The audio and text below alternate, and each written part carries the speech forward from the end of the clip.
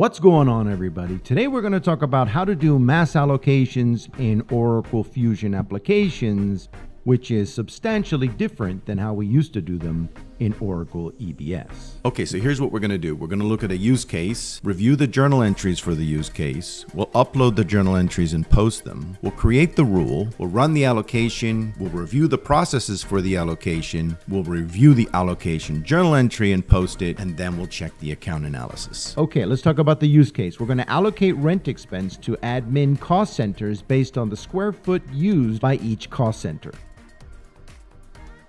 So let's take a look at the journal entries in the spreadsheets to be uploaded. The first one we're looking at is for the head count that will be done in the currency stat and only have debit entries, since you can do single-sided entries with the stat currency. Notice here the group of cost centers. These all roll up to 1000. The total of the debits is 20,000. So in essence, we will have each of these will have their own percentage of the 5/20, the 1/20, and so on. And so they're all getting booked to this 62101, which is the rent expense account for the sake of just booking it to that. Okay, but it is being booked at the stat. So we'll upload that and then post it. And then here, I'm going to do an accrual for the rent expense to the accrued expenses, for 100,000 to accrued expenses and 100,000 to the single cost center of 1999. And that will aggregate all of the rent expenses for the month that will be booked to all of the relative cost centers of 62101, etc., etc. All right. And so what we do then is we will upload these and then review them and then post them. All right, so we're over here, the journals. Let's go take a look at the journals I have uploaded and posted, that which we just saw in the spreadsheet. Here is the posted head count. Notice the various cost centers and 20,000. It is posted. Come back here. Let's look at the journal for the accrued rent to 62101. Cost center 1999, accrued rent. It is posted. Let's come out of that. Let's go over to general accounting dashboard so we can look at the balances. And here we'll inquire on balances and we'll expand this. It's in USD, so we'll check the stat in a minute. Come down here. You can see the cube. You can see the 2000. That's going to be the accrual. Okay, here it is, 21.9 whatever. So that's that one. And let's pull that all the way back. And then we can also see here in the 60,000, 62, 60, oh, there we go. 62101. Now let's go over here and quickly change this to stat. Doesn't like that. Doesn't like my spelling of stat with the lower case, so we'll make it happy. Refresh it, and now we have 20,000 only in the 6,000s in the 62, and we can open that up and you can see the full detail of all the different cost centers because it is posted, and here it is, single-sided debits, and that'll do it for the posting and the checking of the balances. Now let's create the rule. And it will open up the enterprise performance, the EPM system. And we'll go right to the ledger. We'll give the rule a name. We'll call it rent allocation for admin CCs. First thing we're going to do is drag over a point of view. Save it. And here I'm going to add a variable. If the variable exists, then use the one for the current period. If it doesn't, we will go over and create the variable. New, give it a name. I'm going to call it current period. The type is member.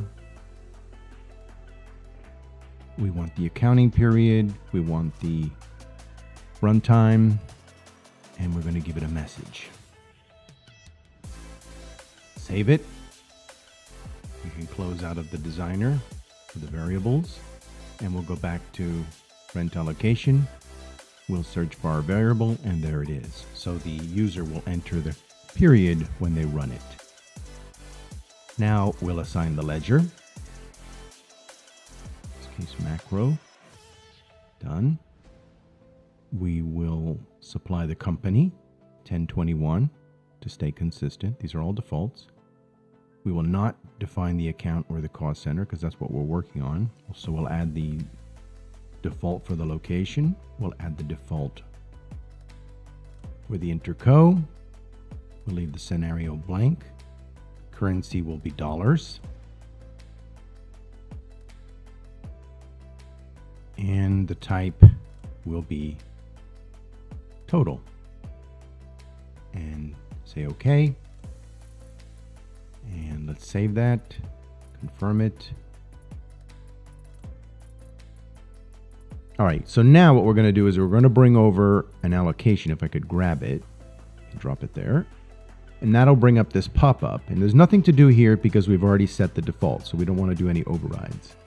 Here, we're going to add the source, which is the source from the journal entry, which is the 62101 for the account, which is the rent expense. Okay, that's where we booked the 100K to. All right, the cost center was the 1999, so let's go grab that. There it is. Pull that over. And now we're going to change the total for allocations to just simply actual. And then the balance amount, we want the ending balance. And the amount type, we want everything that's in that to be wiped out. So we want the year to date always. Most people get that part wrong. Here, we're going to do the range. We're not doing any range for the account, so we're only doing range for cost center, which are all of the cost centers under the 1000. So there they are. So bring 1000 over. There we go. I hit save and then next. The target is going to loop through all the cost centers. And again, it's 62101. So we want to loop all the cost centers into 62101. The offset is basically the original account, the 62101. We want to empty out that account that we booked to, which is the 62101 and the 1999. So let's go grab that. There it is. And we're not excluding anything, so let's move on. Now the basis, very important. That's where we're gonna loop through the stat. So we do have to add the account. Everything else defaults. So again, 62101 is where we book the stat square foot to. The location is there defaulted. Actual is fine. Let's get the ending balance. And again, change period to date to year to date because we want everything that's in there. We're not going to keep adding these journal entries month by month. Usually the square footage stays static unless we change it. So we don't want activity, we want ending balance. So again, currency is stat, currency type. Again, we'll choose total. And everything is good there. Everything else defaults. Save it. Nothing to exclude here. Here we'll set this to 2 decimal points for the rounding. Save it and move on. And it is saved. We'll save it again. And then we'll validate and save. But first we've got to add a default period so that it can run itself. And it validates OK. Then we'll further validate it one more time. Choose the period. Validate. Done. And we're going to deploy it, and we will choose the period one more time and deploy. Confirm that it is deployed. Okay.